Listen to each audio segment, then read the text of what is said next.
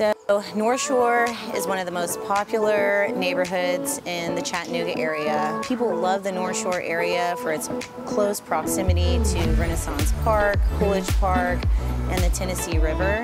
Stringer's Ridge is one of the coolest trail systems. It's located right in Northshore, Chattanooga, and it has 10 miles of trails, so it's a great place for mountain biking or trail running or taking your dog on a hike.